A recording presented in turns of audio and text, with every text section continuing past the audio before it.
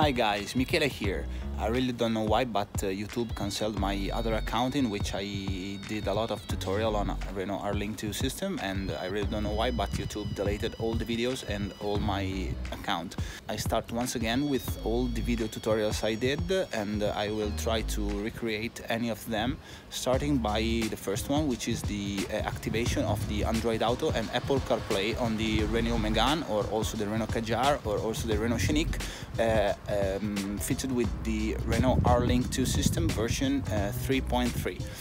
Many of you asked me why it's impossible to activate it on the 2.2 version, but I don't know why, but because of incompatibility of the software, it's not possible to activate it on the 2.2 version. So I'm sorry for the guys who don't have the 3.3 version, but okay, let's start with the video and see you in a while. Okay, the first thing we're going to do is to connect the OBD2 interface with the car. For the guys who asked me, I bought this one on Amazon or on the internet, but it's really cheap, but it's very good because it works very well. And guys, please remember that DDT for all software works better with the Wi-Fi version of the USB 2 interface. So it must have the Wi-Fi symbol on it, otherwise it will not work properly.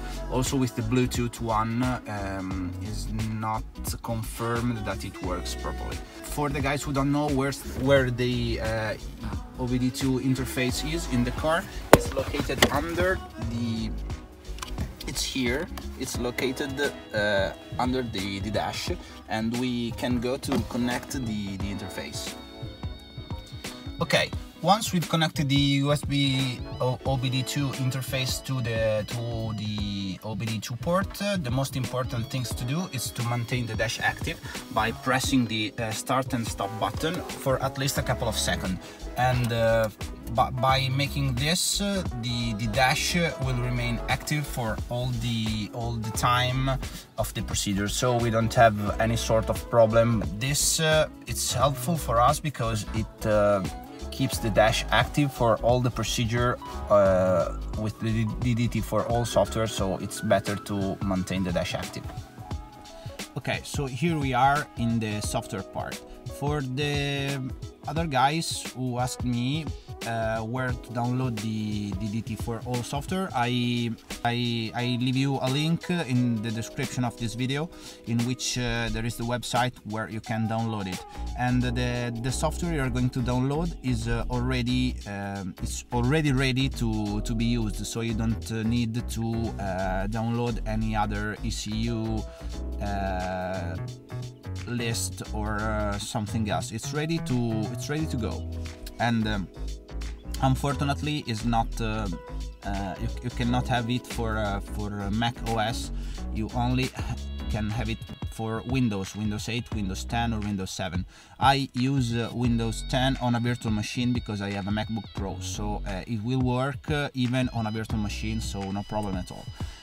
So for another thing I want to say is that my Renault Megane, in which I'm doing this tutorial, does not have Apple CarPlay or Android Auto activated, and is not possible to activate them because I have the 2.2.19.300 version of the R-Link 2.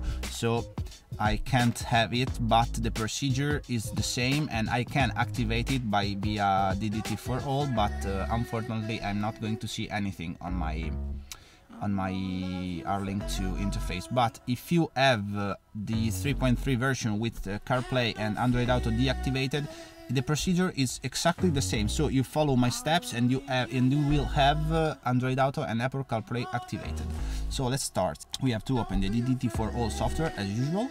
Once it opens, we have to select the Wi-Fi interface, or if you have the USB interface, you have to select the USB, and we have to select. I know that I can harm my car in case of badly using, but we already know it. Click connection mode. After that, we have to select the car, which in my case is the Renault Megane, but you can select the capture You can select the Clio, you can select the Fluence, you can select the Kadjar, you can select the Scenic, every car you want to activate the R-Link 2, the CarPlay and Android Auto on R-Link 2. Okay, select Megane 4, then we have to go in audio. Then, depending on which version of RadNav you are going to use, I have the 2.2 version, so I have to select 2.x 2.5. You probably have the 3 something version and you have to select this one, but I have the 2 points, so I have to select this.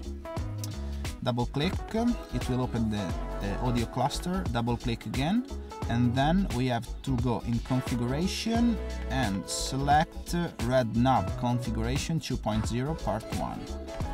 Once we select it, we have to change these two. You see that they are deactivated by default. Deactivated. This part is what the USB, the OBD interface read in the car. So this is the configuration in the car. This is the configuration we are going to modify.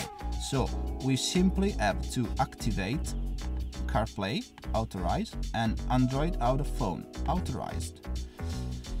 By doing this, we are going to say to the R-Link 2 system that he has to activate these two systems, and by doing it, we have to first select the Einstein face here, which allows us to write the configuration, and then we have to click write RadNav 2.0. Okay, once we clicked here, you can see now it's authorized, but it's not the only thing we have to do. We have to do a reset of the R-Link 2 system, which is made by two parts. The first one is to do the key on off reset, which is a sort of soft reset of the R-Link 2 interface, and it will perform a soft reset, which is way faster. The screen will shut down for a while, for 10 or 15 seconds. Okay, once we've done the key on off reset, we also have to perform a full reset of the system by pressing the start button of the R-Link 2 start button for at least a couple of seconds, and the system will reboot itself, and it will take a bit longer, like 20 or 25 seconds. Okay, here we are, and once the reboot of the R-Link 2 has been done, you simply have to do one thing. You simply have to connect your smartphone, even Android or Apple, to the USB port and see if now you have the CarPlay or Android Auto option. Remember that on Apple, on the iOS system, is already built in the phone, but on Android Auto you probably have to download from the Google Play Store the Android Auto app, and then you can mirror your smartphone on the R-Link 2 system. Guys, I hope this video was helpful for you, and please comment or subscribe for other tutorial in the next few days. It was a pleasure for me, and follow my channel and stay focused. Bye!